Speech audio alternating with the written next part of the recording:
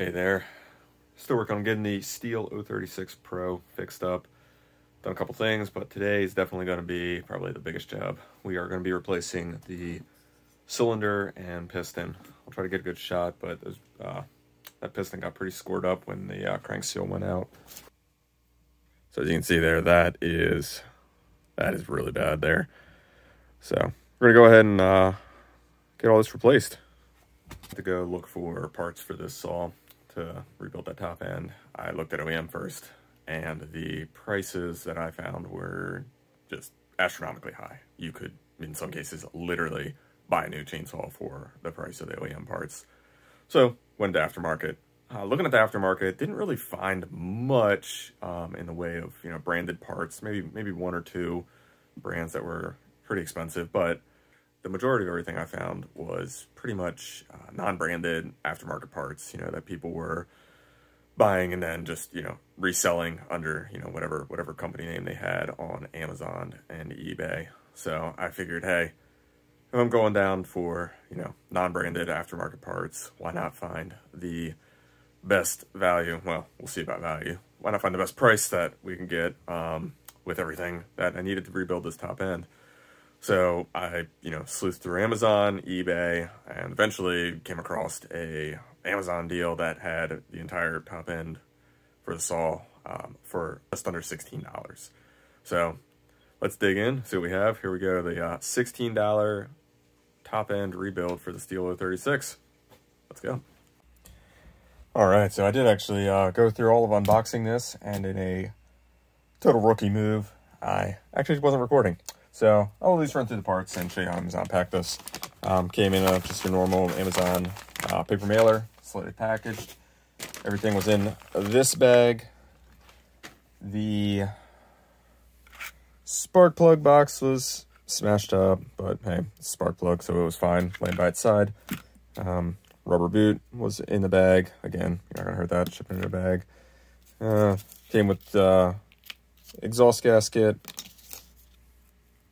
cylinder base gasket, and the crankcase gasket. That one was a little bent up, but hey, nothing was torn, so no harm, no foul. So that's fine to have them.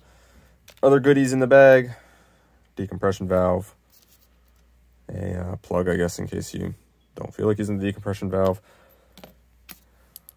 2 crank bearings. Not going to use those, but hey, always good to have spares. Same thing here. Crankcase seals. So, hey, 2 more spares of them, can't go wrong. The bearing. And then, part that didn't catch in the first video was this box here had this cylinder wrapped nicely in plastic, so it's like shrink wrapped in plastic. Took a look at the cylinder. Castings, pretty decent. All the surfaces that should be machined and have a good finish are machined and have a good finish. Checked out the threads, spark plug, chamfered. So everything looked, honestly, pretty well deburred and in okay shape. So heck, for getting this entire kit for 15 and change, pretty good. Packed inside of the cylinder was piston here. Again, looked pretty solid as far as, quality. At least on the surface here, looked not bad. Everything was smooth, deburred, nothing gnarly going on there. Piston rings, they were wrapped in plastic, prevent from scratching anything. So first set of piston rings, Circlips for retaining the wrist pin, and then the piston wrist pin there. So I'm going to leave those in plastic just to not lose Circlips and protect the finish on the kit. So yeah, there's my my second go at the unboxing here, but hey, for getting all of that for less than $16, we'll see how it holds up. But all right, let's keep going and get this saw put together. All right, so this cylinder is actually super simple to get off. It's just these 4 screws down here. Those are T27 Torx, and I'll also pull off this handle to make it easier to get that cylinder off.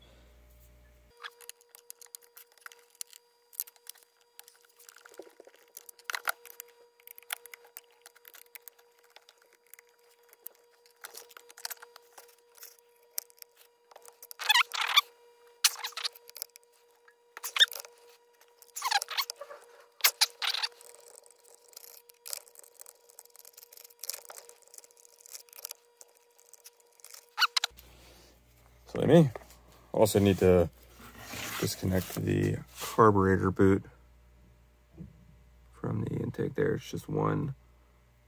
I probably can't get a good shot in there in the dark. It's just one flathead.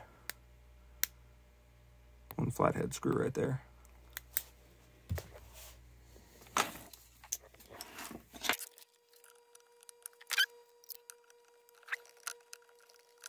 All right, so that clamp's loose. And now we're just gonna pull the cylinder right up and off.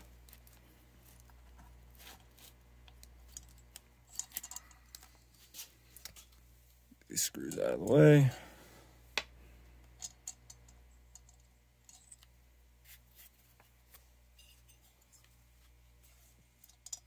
Make sure they don't fall down to the crankcase. That would not be enjoyable to fish out, because I'm sure that gets on there somewhere that wouldn't come back out. Alrighty, just gonna get a little flathead screwdriver, gently work that carburetor boot off the cylinder.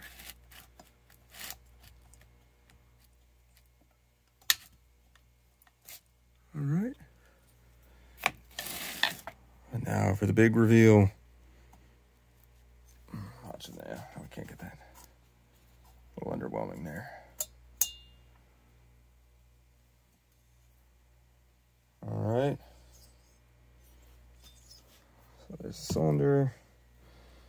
And then there is the disgustingly grooved up piston. So again, not sure what on earth happened to that thing, but that's what we're gonna get in there. We're gonna put new piston, new cylinder on there. Call it a day. Hopefully that'll get this saw back in good shape. Yeah, it's pretty chewed up even on the intake side. All right, let's keep going. Okay, before we go any farther, we got to get that old base gasket removed. And before I start picking at that, I'm going to hit this with the vacuum to try to make sure I can suck up anything loose in the vicinity. I'm really trying to minimize chances of anything falling down into the crankcase.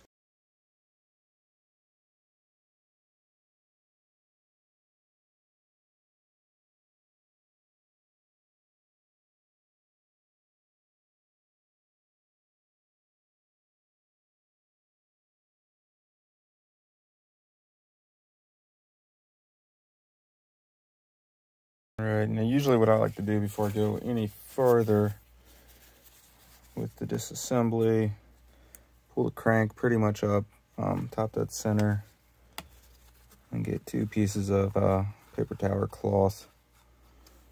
I stuck one there in the back. And then the piston back, stick another one in the front. They're big enough that if it does get jammed all in down in there, you can pull it out with a pair of tweezers. But really what that's for is when you're pulling out that circlip there, or anything else that you might accidentally drop.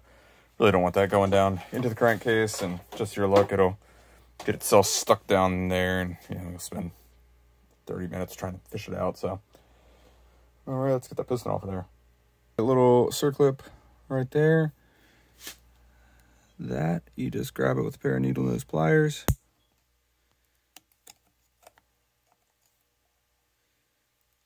Curl it in, pulls right out.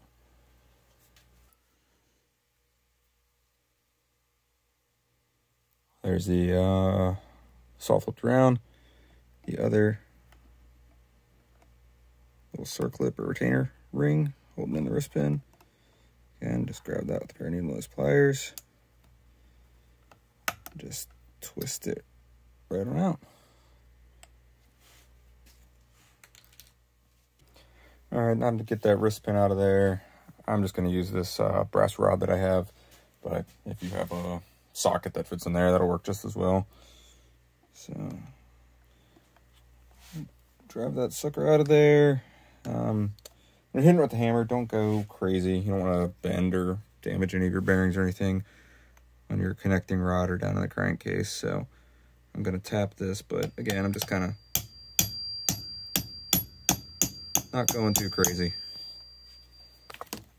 So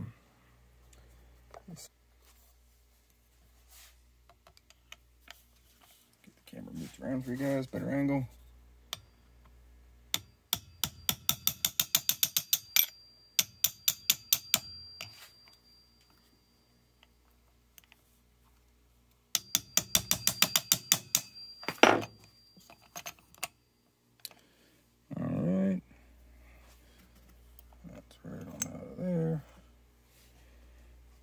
Pin and piston are off again. Don't go crazy on there. Just give it some gentle taps.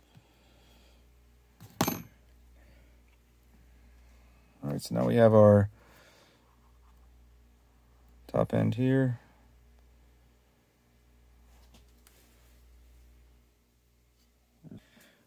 Bearing that we're going to replace. Honestly, this one here doesn't look too bad.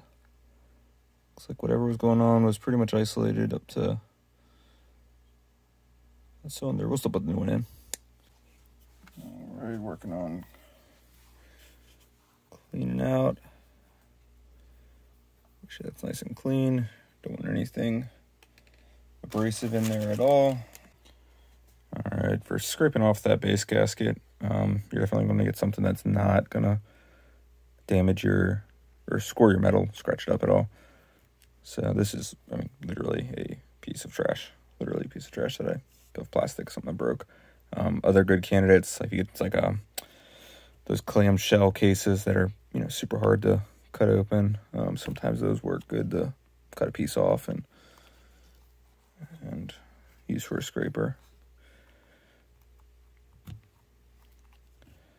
But yeah, just something that's a piece of plastic that's not gonna scratch or mar that surface that this has to sit on.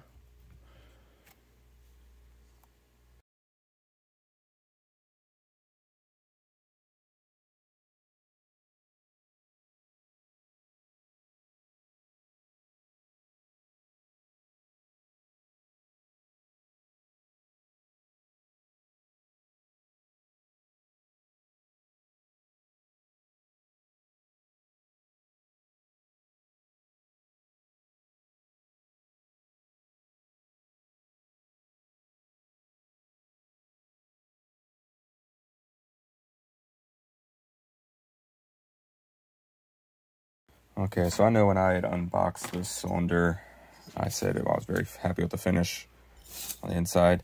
Still happy with the finish, but looking at this thing more closely, there's a couple, you know, real sharp edges like that. That right there is razor sharp.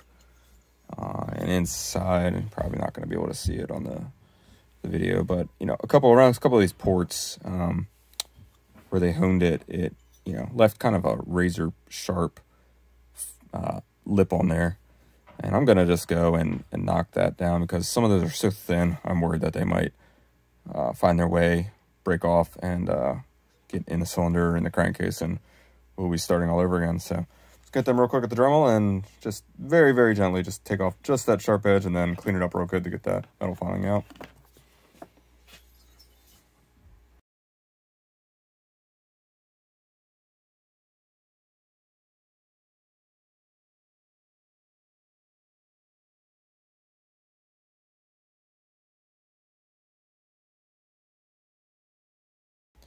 Okay, I got that cylinder all cleaned up, a couple burrs knocked off and cleaned. So one thing that we're gonna note when we put this piston on is the orientation of this piston. So this one has that little arrow stamped or etched on the top. The arrow goes towards the exhaust port. But you might ask yourself, hey, what if someone put the arrow on backwards, or I don't have an arrow? How do you know, and like why is that arrow pointing to the exhaust port? So it's actually pretty easy to explain and figure out if for some reason you don't have an arrow or you have concerns about that. So see these grooves, nice and clean, you come around. And then on the back here, so you have a pin there and a pin there. Those pins, look at the old piston here. Those pins are where the piston rings join together. So that's where that joint in the piston ring is. And what's important about the orientation of this and those piston rings is you don't want that joint to be crossing any of these ports. So if you, I probably can't get it good on the video here, but if you have that piston ring or those piston rings installed and have it in the cylinder here, those joints will ride basically right here on that wall and right there on that wall on either side of the intake. So those, basically those seams in the piston ring will never cross any of these open positions, and they'll stay there and there. I didn't put it in backwards, but there's a chance that if you have it in backwards in your engine, that joint will come across one of these, which has the potential for that that seam to get caught on a port and could cause all sorts of damage. So anyway, for our purposes, arrow towards the exhaust. And if you want to check that on your own, basically you're just making sure that the seams of those piston rings don't cross any of the port openings. All right, let's continue putting this back together. Now we get the fun part, at least for me, the putting back together all the new stuff. So we're gonna get this piston installed. One thing I do is the bearing, the piston walls, pretty much everything. I put a very, very light coat of 2-stroke premix oil on there. Rationale is that when this thing fires up the first time, have all those items pre-lubricated. You don't want to go too heavy, because then you're just gonna, have it get gunky and possibly get hot and carbonize on there. But yes, just a light coat.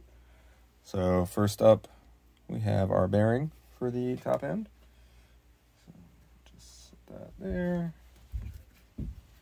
Get some oil here. Just dip my finger in there and just put in a very, very light coat of premix oil in there. Bearing just slides right in like that. Put piston with my oily fingers. Again, as we talked about, the exhaust arrow.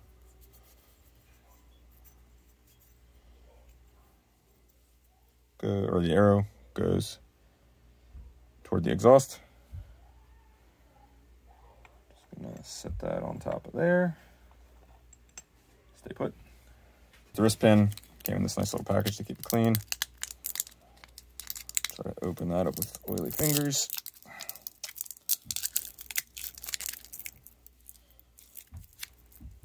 Jeez. Oh, they did a good job packing that. Alrighty. Again, just a light coat of oil. Alright. Pretty simple. Wrist pin just slides. Piston, don't force anything. So I was just wiggling it around, kind of just jiggle the piston a little bit. Alright. So little brass rod I used earlier to pull it out. It's nice and clean. Just use that to get that piston pin, wrist pin in just enough that you can see the groove for the circlip to go into. Next up, we'll get that circlip in there. All right, next up, we're going to be putting the circlips into the piston here to hold that wrist pin in. The circlips, the ones that came with this kit, are just look like this, like a little letter E. I'm gonna try to explain this the best I can. Long story short, these are usually a pain in the rear to put in. Make sure you have glasses on, some sort of safety glasses or prescription, because they can go pop out and travel 6 miles across your garage or basement, wherever you're at. The best way I've found to do this is, you're really going to be fighting them in. You try not to deform them too bad, but I usually start by kind of feeding this side in first, and then grabbing this with a pair of pliers and just kind of twisting it a little bit to kind of close that circle down and try to fight it into that groove. So you can watch me struggle here again. I've never found a great way to do it. There are OEM tools for the C style ones that put them in, but we're just going to go ahead and fight it in with the old pliers and time.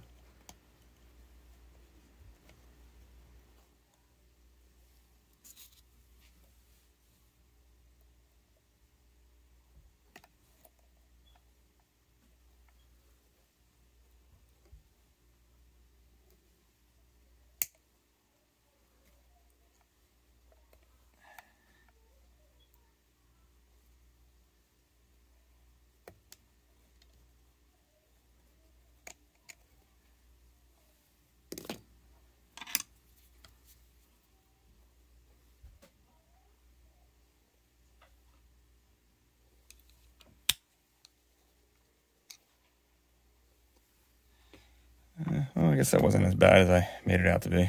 Didn't mean to scare you. Alrighty, so that circlip is in there. Make sure it's in there.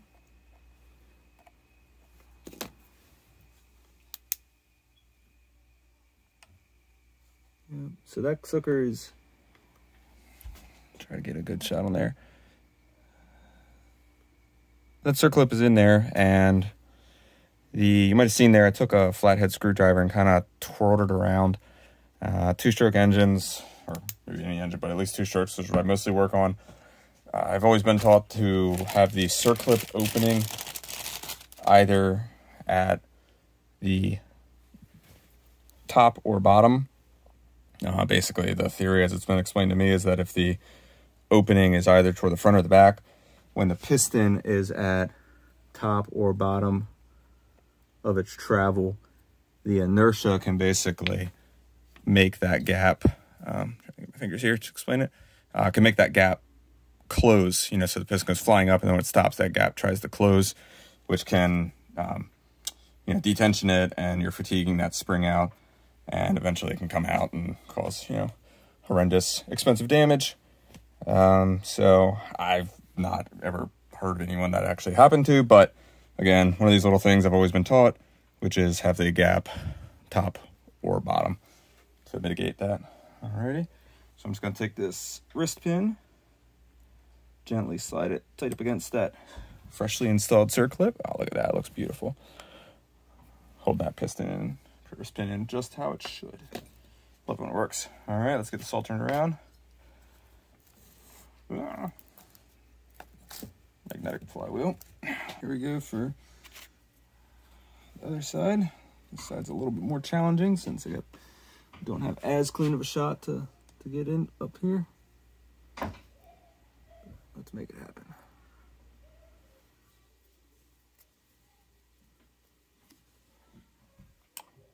Again, you'll see I left the paper towel here covering up all the little sneak paths down to the crankcase. Not fun to get a circlip fished out of your crankcase. I will not confirm or deny if I've ever had to do that myself, but don't make it a possibility.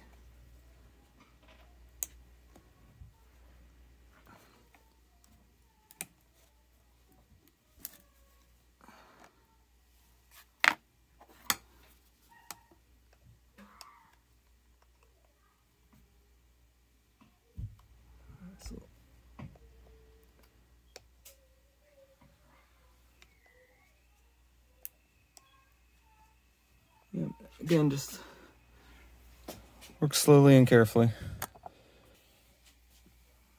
Just take your time. There it is. All right, and again, you can see that opening is right around there, about 9 o'clock if you're looking at it. Just gonna take this flathead screwdriver, just gently rotate it so that the opening in the piston ring, I can't really see that. Here's a better shot. See the way I rotated that around that opening is pretty much facing vertical on both of these pistons. So again, excuse me, on both these circlips. So and that covers the install of the piston. All right, time to put on piston rings. So the rings, if you look at them, let me try to get this good shot here. If you look at the rings, they have this little chamfer or something, like a little geometric feature right there. If you gently close the ring together, you'll see that it makes a little shape, just like the pin in your piston. So that is the orientation of the ring. You want to make sure that, in this case, that's facing up, the way I'm holding it here. And then that way, when this closes, that pin sits right into that shape. Very light coat of oil, 2-stroke premix going on here. All right, that pin does sit on the top. I'm gonna start with the lower ring. I don't need to put a ring over top of another ring. Just start with one end in and then just slowly feed it around. Goal is don't deform anything more than you need to. All right, those are there. Try to get grab that camera and see if I can get a good video shot of that for you guys. All right, so you can see the pin there, and then I'm going to compress the ring by hand. You can see that seals up nice and tight around that pin. So we're going to do the same thing. Top pin. Top pin, the top piston ring. Alrighty, same thing. Light coat of 2-stroke oil premix. That's going to go on just like so.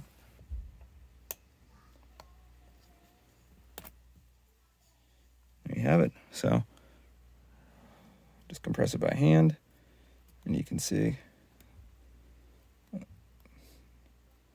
that lines right on up with the piston pin there.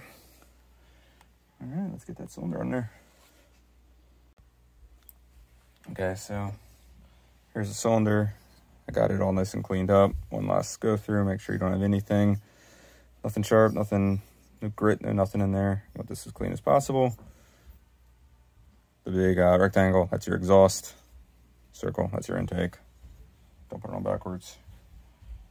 All right, again, just gonna put a very, very light coat of 2-stroke premix oil on here. The cylinder wall.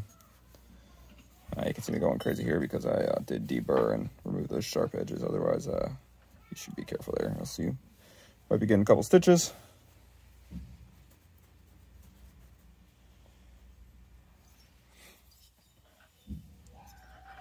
All right, so right now all I'm gonna do is just get these pre-lined up on top their pins as close as possible. There's probably a compression tool out there, piston ring compression tool that works for these small engines. I've always had luck just doing them by hand. Never really had issue. In the top piston ring here, you just kind of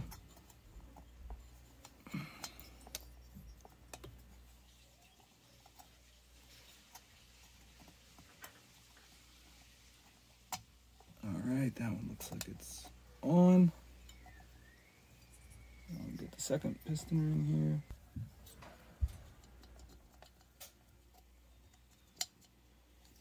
Carefully compress those in.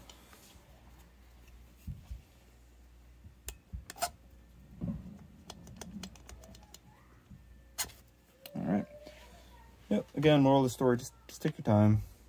Don't jam anything, don't force anything. Just make sure those seams are lined right up where they need to be, and just, you know, like I was just taking my fingernails and just carefully pushing those together.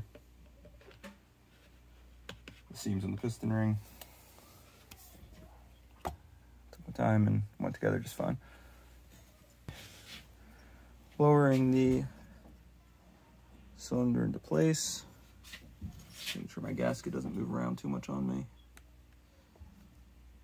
Getting the boot lined up to install onto the intake here.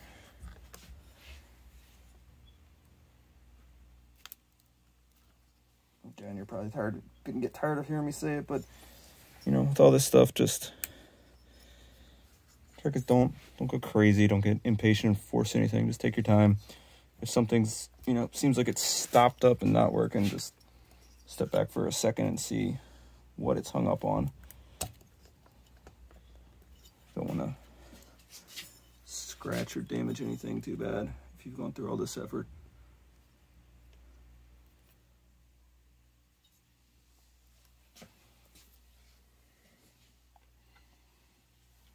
Might have jumped the gun there with the, nope, okay, you can still get these in. Lining up the 4 screws. Probably should have explained this before I started. So I didn't seat that cylinder all the way down yet. You can see there's still a gap there. If you look through there, you can still see the screws and the gasket.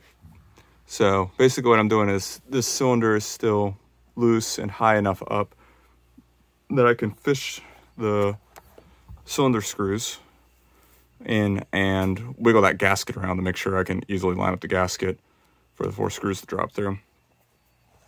So that's what you're gonna, so we're gonna do next here. Again, I wish I could show you even more with the camera, but I'm trying to get the best I can. All right. Again, these are, ouch, these are T27 drive, Torx 27. I just use this screwdriver since it's long enough to get in there. Get everything lined up.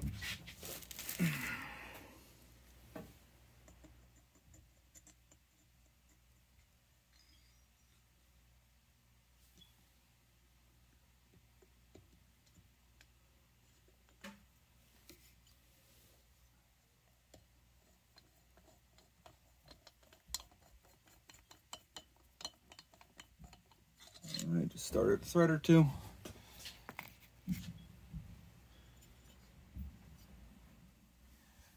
Now, there's probably, let's give this a shot, see if you can see this with the camera.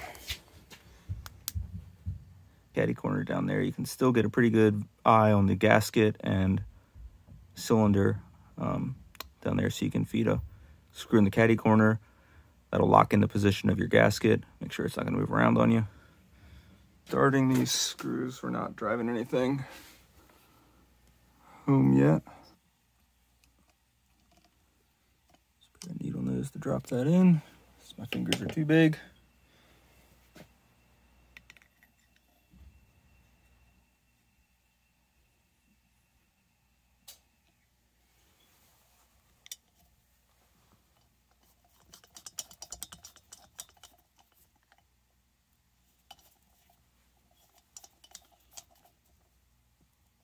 Gasket's not quite lined up.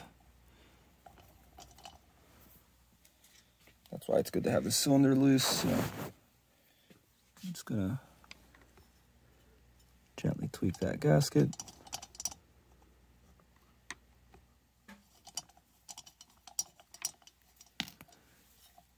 Come on, there we go. Again, just a couple screws to help locate everything. So we have 2 screws in now.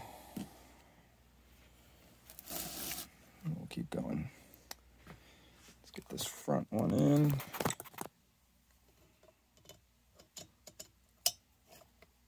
Ah! Okay, we're tipping over. There we go.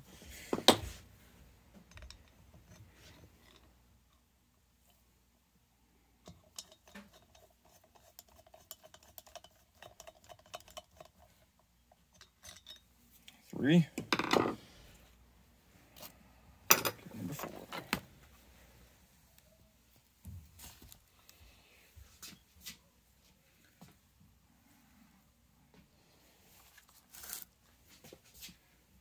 I don't think there's any hope of you guys seeing this in the camera. I can barely see it myself.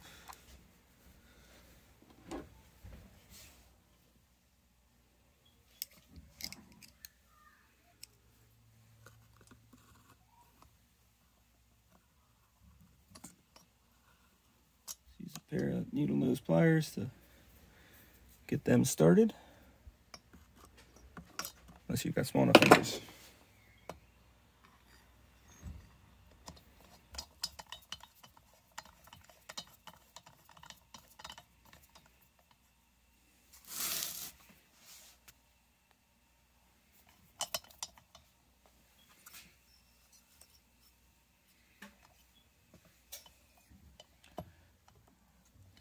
All right, so now we got everything started. Just kind of wiggle this around a little bit, holding it down firmly in place. Tighten these screws up. So that just made contact. Go to the caddy corner here.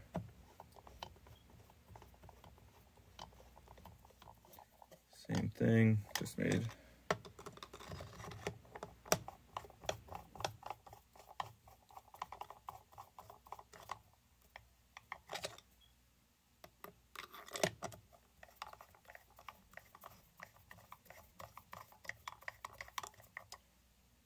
Alright, so I'm just going to go around all four of these again. Make sure these are snug. They are.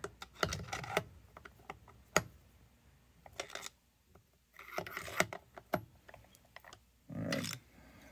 Now we'll properly torque them down. Okay, for torquing down the cylinder head, the torque listed in the manual is 11.5 Newton meters, which is basically 102 inch-pounds of torque. So I thought I had a setup to get like an actual socket driver down through these cylinder holes, but I didn't. So what I ended up doing was just putting a pretty, drilled a hole and put a pretty aggressive self-tapping screw into the back handle, give myself a little tattletale. So that way I could put the torque wrench right onto the driver, or the Torx driver tool I have here, and torque it down on the T27. So what I'm going to do here is, using the 1/4 inch drive torque wrench, I'm going to torque all of these down in a cross pattern to about half the torque value, 50 inch pounds. And then once they're tightened down to 50 inch pounds, I'll set the torque wrench up to 102 and do the final torque. All right, so my little self-tapping screw couldn't do the 102 inch pounds, so put a 5/16 bolt in there and put a 1/8 inch roll pin in there. So that should definitely be able to hold a measly 102 inch pounds. So now we're doing the final torque here on the cylinder.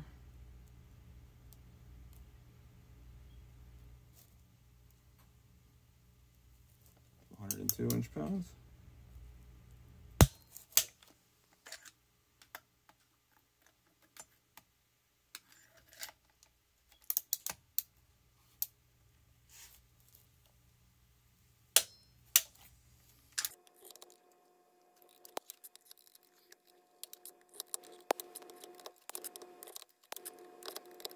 All right, 102 inch pounds.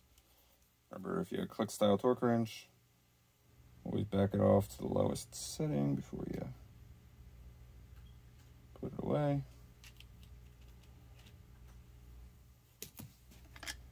And there is the cylinder install.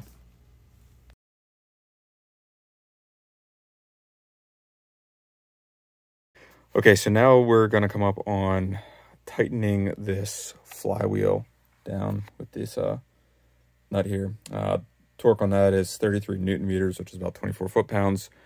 The way that I'm going to use to keep that still so I can actually get that torque on there is the rope method in the cylinder. So when we're tightening this, we're going to be turning this clockwise to tighten that nut. It's normal right-hand thread. So we're looking down the spark plug hole into the cylinder so I can explain what I mean by rope method.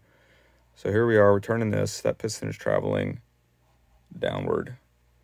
See the light there, that's the exhaust port. Going down, down, down. So now you can see, hey, look at that. There's that arrow that we talked about earlier. I didn't realize you could see that so easily through there. So at least we got the piston on, right? So we're going down, down, down. Now, still turning. Now we're coming back up toward top dead center. And looking in there, you can see, and we're now past the exhaust port. And so we're on the upstroke. So going a little bit farther to make sure that that piston is above those openings. And the reason for that is, let me grab the old one here and explain.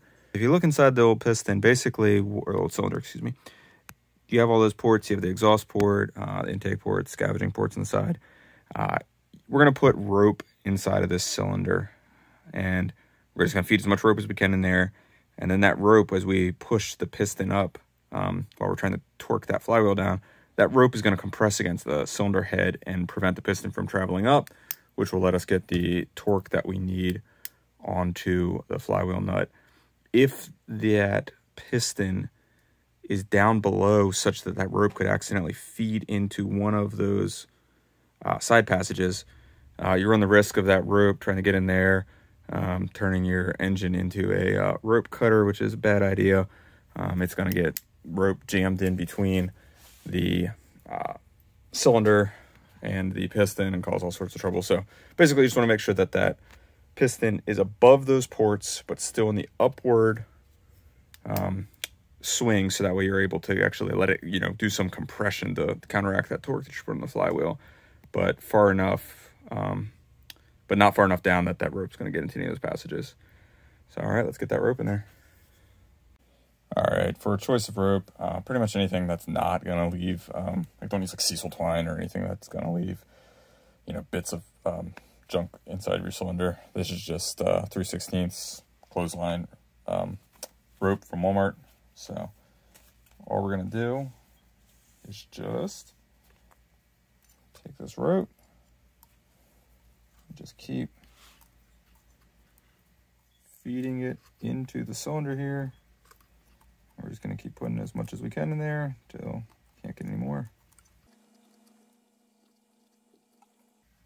A little brass rod to push more in. If you are going to use something to push this in, don't use steel. Get a piece of brass, piece of plastic, stick, wood, anything like that. It'll be anything softer than the metal that you're pushing into, so you're not going to scratch it up.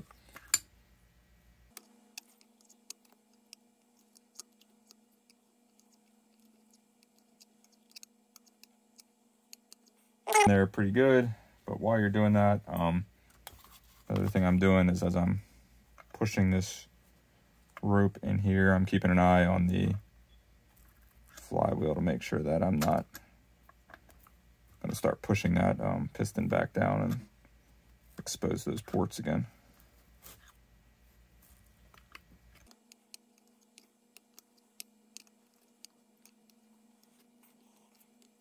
So, filled up there.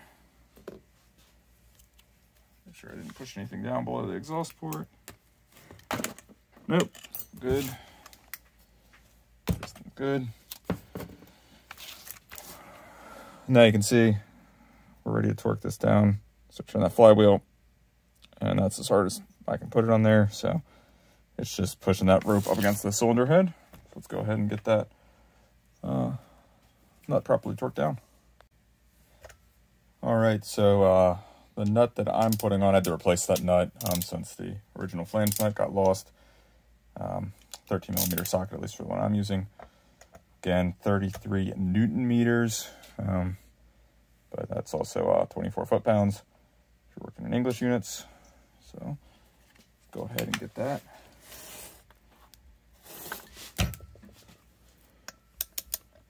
Torque down.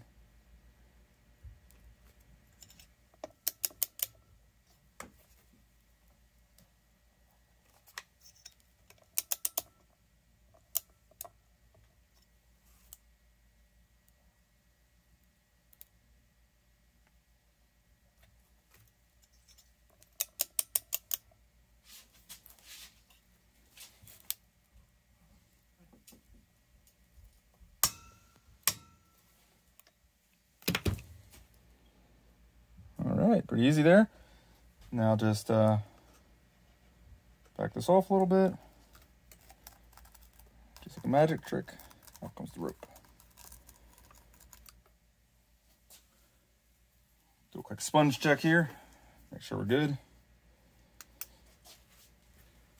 Didn't chop off any rope.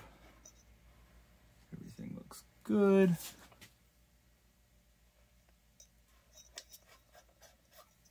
We're good. There you go. That's how you use rope to get that flywheel to work out. All right, next we are going to set the gap between the ignition module and the flywheel. The way that you do that is you rotate the flywheel around so that the magnets here are in line between the two ignition arms. The one's pretty obvious right there. The other one is down there. So what we're going to do is loosen up these two screws, and then the gap is set between this arm and the flywheel right there where the tip of that flathead screwdriver is pointing. That gap is 0.2 to 0.3 millimeters. So the process, we're going to get a feeler gauge, 0.2 millimeters.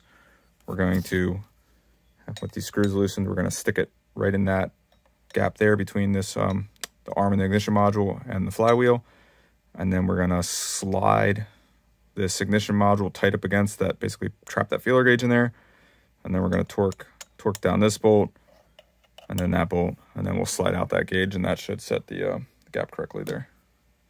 Okay, so the feeler gauge I'm using, since I have an English set, is a 0.008 of an inch, 0.203 millimeters, good enough for me. Already loosened up these two bolts, and then we're going to slide this right in between like the manual says. So that's our gap. I'm going to grab a screwdriver here, just gently put a little bit of pressure on that arm to get it nice and tight. So we're pinching that feeler gauge in there. It says to tighten the top bolt screw first, which is this one. So cinch that down. Then the back one here, I'm holding gentle pressure on there. Don't want to break anything. All right, so that's tight. Tightened up there. And then there we go, that gap is now set. Okay, the final torque spec on those two ignition module screws is 8 Newton meters.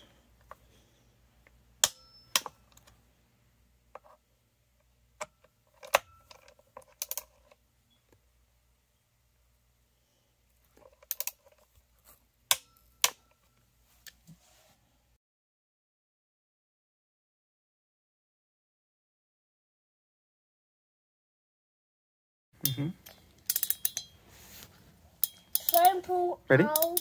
Turn. Right, okay, turn.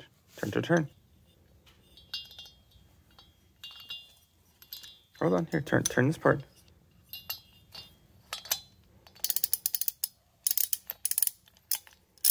Oh, did it come out? Did you get it out? Yeah. Wahoo! I don't put in.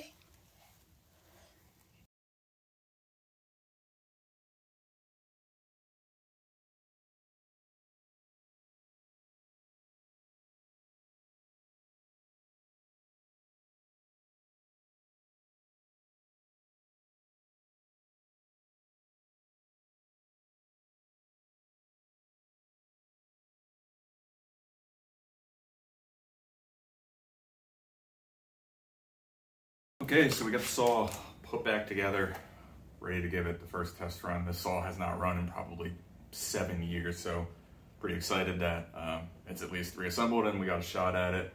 So let's gas it up and give it a quick test run.